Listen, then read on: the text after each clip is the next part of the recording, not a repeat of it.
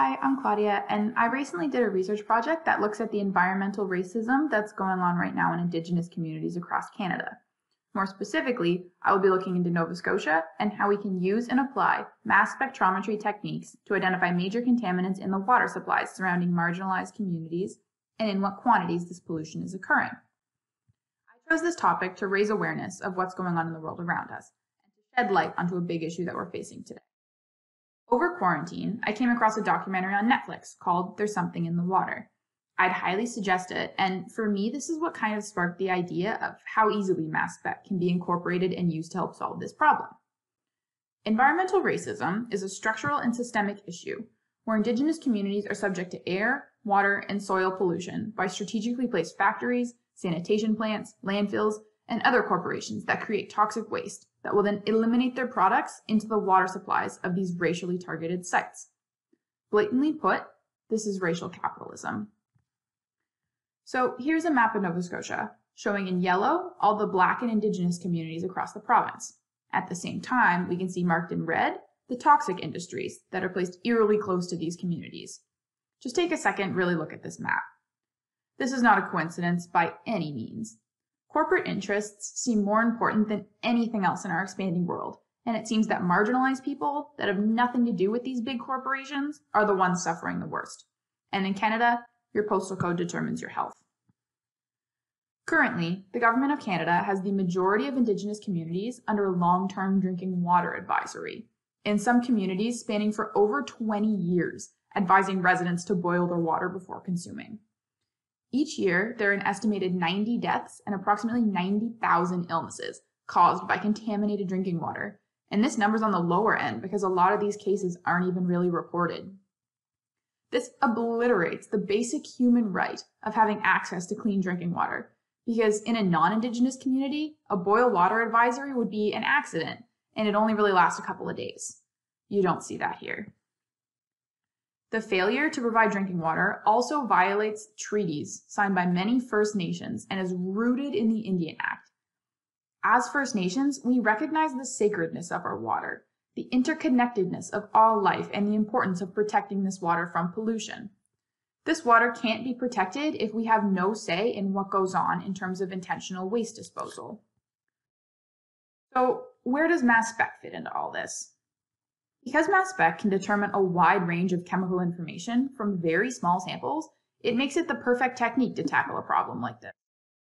As we know, different compounds with different properties can't all be analyzed using the same technique. Sometimes you need a hard ionization, like EI, sometimes you need soft. Maybe you only need one mass spec to analyze a specific compound, but others might require 2 or 3, getting to that tandem bit. So my idea is to introduce you to a few of the most harmful toxic chemicals that we find in water supplies across Canada and are almost guaranteed to show up in these Indigenous communities. We can look at how each of these different chemicals will need to be analyzed by mass spec because each is different. And once familiar with what we're looking for, we can quantify the amount of pollution going on, learning exactly what is causing these cancers and sicknesses, and raise awareness that we need to do better.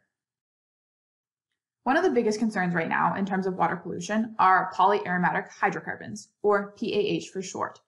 These are molecules known for their toxicity and environmental persistence due to the combustion of fossil fuels and the release of petroleum products, such as gasoline and oil waste from corporate factories. This type of pollution is found in the water near reserves around Nova Scotia and all across Canada, as big corporations strategically place their factories so their oil will flow into discriminated against areas across the province. There have been cases of accidental pipe breakage and other white-collar ways of covering up how oil ends up in water supplies, but it's there nonetheless. There are 16 main hydrocarbons that we should be looking for in the environment and are all shown on this slide. These compounds were selected by the American Environmental Protection Agency as priority pollutants to look for in water samples. Using mass spec, we should analyze these 16 compounds as well as look at their isotopes, as they're also persistent in environmental water samples. Because polyaromatic hydrocarbons are all large aromatic compounds, they're also very volatile, meaning GC is a good mode of separation. Along with their volatility, hydrocarbons have a poor ionization efficiency, so they'll be difficult to protonate and will have a hard time being ionized with electrospray. Therefore, we'll use EI, which we all know couples well with GC. GC paired with a quadrupole analyzer is the most common way these pollutants are monitored using mass spec. Generally, this is done by running a total ion chromatogram, scanning the entirety of the sample, followed by a SIM scan to zone in on the specific molecules we pick up on and boost the sensitivity of these signals. There are many other ways you could analyze these compounds with mass spec. You could couple GC to an ion trap, but you wouldn't see much of an increase in sensitivity. Quadrupole ion traps are generally less sensitive given the complexity of the analyzer and the capacity of the trap, so we need to be careful to account for space charge effects. Time of flight, however, would prove advantageous in this case, giving a better signal-to-noise ratio than quadrupole analyzers, especially with complex samples. Time of flight mass spec can provide information for the entire mass range without losing sensitivity, as there's no upper mass limit and the detector will not limit you. Spectra of this pollutant show one large molecular ion peak with a little bit of fragmentation, and often you'll see the doubly charged ion appear in these spectrums. Here is shown biphenyl, one of the common hydrocarbons found in coal tar, crude oil, and natural gas. This is the stuff that's used to seal driveways and is a major source of pollution in streams and rivers.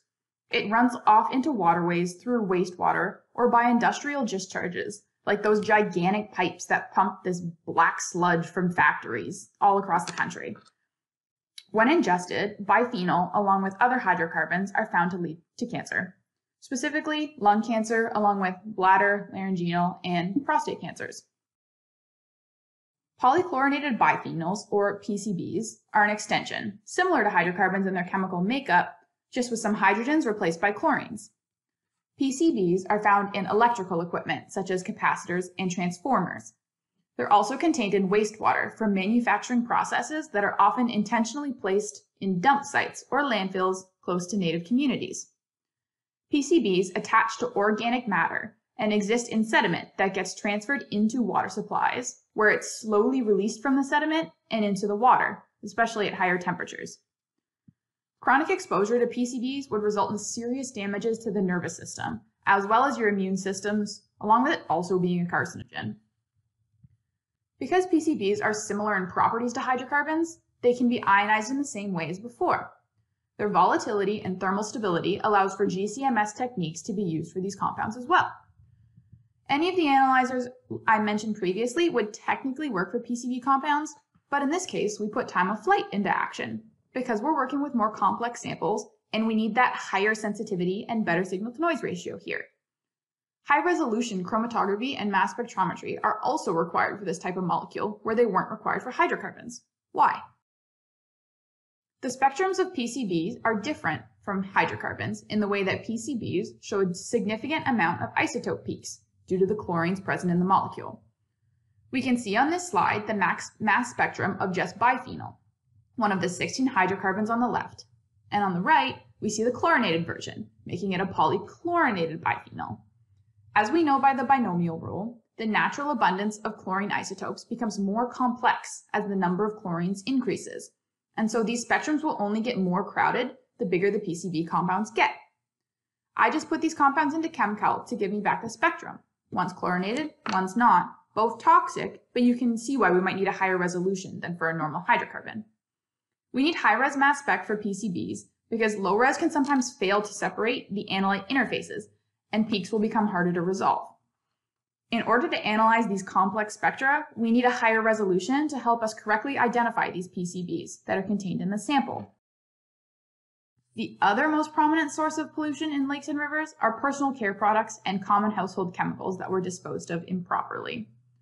The concentration of these products is very low, and toxic effects are mainly chronic rather than acute. So when Trump says we should inject Lysol, there's proof it does cause toxic effects. We've been seeing increased cases of breast cancer, asthma, autism, and reproductive problems linked back to the ingestion of personal care products present in water pollution. Personal care products are found to be highly polar and non-volatile compounds, and for this reason, liquid chromatography with mass spec using electrospray ionization is the technique of choice. HPLC is often used, putting the sample under high pressure to reduce the time of separation, increasing the overall efficiency of the experiment. This time, we want to apply chromatography to the other technique observed in this class, tandem mass spec. Quadrupole time of flight and quadrupole linear ion traps can provide high specificity and sensitivity, but the overall instrument of choice would be the triple quad. However, a problem does arise with these compounds, as they are polar, and so the matrix of what already exists in these lakes and rivers is very difficult to separate from the analyte, and coelution often occurs. This decreases the sensitivity and makes it difficult to accurately quantify the levels of personal care products on their own. To get around this, pre-concentration procedures, such as solid phase extraction techniques, have been enacted before running the analyte through the HPLC column. As well, isotopically labeled pharmaceuticals have become commercially available in recent years, allowing us to use the deuterated version of our intended analyte as internal standards to help us compensate for these matrix effects. These deuterated compounds are spiked into the analyte in a known quantity, allowing us to accurately quantify the amount of contamination in water samples in a way that's really not unfamiliar to us. We can see the amount of these products we are dealing with in a way we've seen and done 1,000 times before in lab, so why not put it into action here? It's really that simple. These compounds, among many others, have plagued the waters surrounding indigenous communities for years, and ever since I chose this topic back in September, so much more has surfaced surrounding this issue. In indigenous communities, the poverty and lack of education that the majority of its residents suffer from undermines the ability to politically and legally oppose these large corporations and their pollutants, making the communities more vulnerable to these environmental harms as they don't have the resources to defend themselves. Trudeau, back in 2015, had pledged almost $2 billion to lift all drinking water advisories on reserves by March 2021. But as science suggests, it would arguably cost $3.2 billion to bring water systems on reserves up to the standards of non-Indigenous communities. As the March 2021 deadline slowly approaches, though we have lifted some of the boil water advisories, a great deal still remain. Granted, COVID did steer the government's priorities to other subjects, but there are still First Nations reserves in dire need of water treatment, and those projects have been pushed back a couple more years to allow for a COVID-19 window. Trudeau has since promised that given our transition to an online environment, he guarantees that every Canadian should have access to high-speed internet by 2023, while he's still leaving thousands of Canadian citizens without potable water. Indigenous communities are almost invisible in a sense that even today, their basic human needs are not being addressed, they're being looked at as invaluable and having no humanity, which results in their voices and cries for help being silenced. As much as we don't want to believe it, no matter how much we turn our heads away, racism is still embedded in our social structures. So where do we go from here? Well, that depends on you. So the problem is not that the government individuals are racist, it's that the system as a whole has stopped caring. That Neskantaga community I showed earlier in my slides is also featured here. They had to evacuate their homes just a couple weeks ago because oil was discovered in the reservoir that supplied the entire community. As I was going through doing research for this project, news stories from just a week before were popping up. I'd find an article and I'd be like, oh my gosh, that was published yesterday, and you don't hear about it. Chemical contaminants are now becoming more and more recognized to have a negative impact on environment and humans, even when released at low levels. People have been sick and dying for generations, and just now are we linking it back to the fact that it's because they've been consuming these hydrocarbons, these PCBs, pharmaceuticals, and so many other sources of contamination that we probably don't even know about. But we can find out. Using mass spec, we can figure out what exactly is in these waters, enacting techniques we have very well learned in this class. So we can figure out what it is, where it comes from, how much is present. So what comes next is, how do we get rid of it? And that in itself is a problem that requires a lot more than just science to fix. Water treatment plants need to be installed in order to filter the incoming water of its harmful contaminants and make it safe for human consumption.